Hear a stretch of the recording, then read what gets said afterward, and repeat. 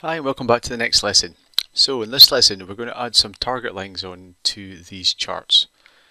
So to do that I'm going to click on here and I'm going to go to the analytics, and we've added a trend line and we're just going to use another one in here which is going to be a constant line. And we're going to add that in, and in here we can add a value, and the value for this is 0, so we'll leave that as it is, and we can format that. So I think I would make it a slightly darker line than the one we've got. Yep, just to differentiate between the two of them. A dashed line is fine. The position in front is fine.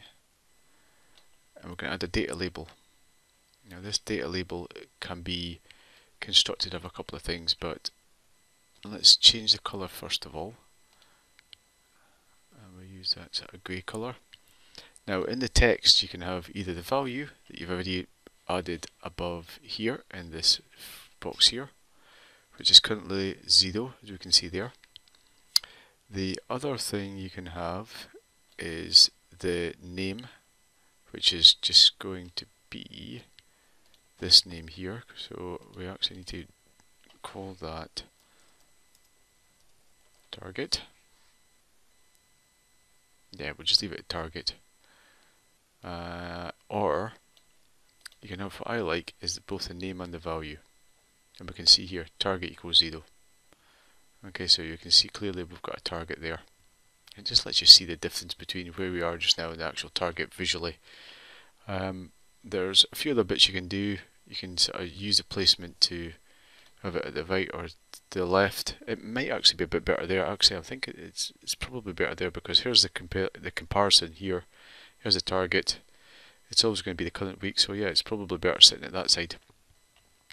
I'm just looking to see if you can actually change the size and the weight of the line. It doesn't look like it. Just the type solid dotted. Okay, we'll just leave it at that. That's fine. So we can now go and do it for this one. Add a constant line, and we'll just call that target. And that one there is going to be 550. No, it's not. It's 150. 150. Excuse me. Why is that showing 0? Here we go. Again, we'll keep the colours the same. Dot data label is going to be on. The colour is going to be this colour here. I think it was we chose. Maybe it was a slightly darker one, was it?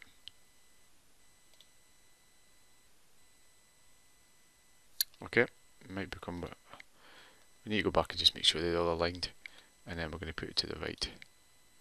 Now this one here is a little bit awkward. We've got it on the vertical position above or under, so we'll put it under. Yeah, so we can actually see the value there. But if it does happen to get a bit closer to it, no, I think that should be okay. But if it goes underneath and heads under here, it's going to obscure it. So we've just got to kind of keep an eye on that. The auto position doesn't really work particularly well, and doesn't work at all actually in here. So that's not so good. However, yep, we've got the target here, target 150, and then we'll just finally do it for this last couple here. Just get them done. And that's going to be target.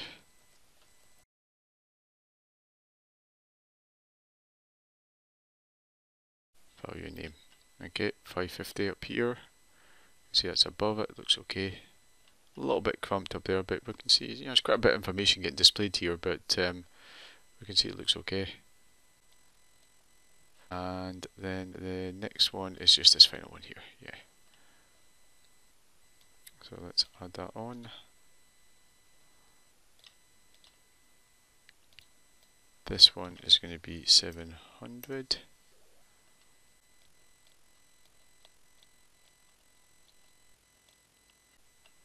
And again, it's going to be a little bit awkward there. The target's really close, so we just need to put it maybe to the left. Yeah, it's a bit too close to that there. which is unfortunate, but never mind. So yeah, it's got its pros and cons here. That would mean you would need to kind of keep an eye on this and change it, which isn't ideal. So yeah, use with a little bit of caution. I do like to see that target on there, and it's such an easy way to add it in, but the kind of the formatting allows it to overlap existing values, which is not ideal. So anyway, that is us now. We've added in our risk trend dashboard, and in the next session or next lesson we will just go through a summary of what we've done so far. I'll talk to you then.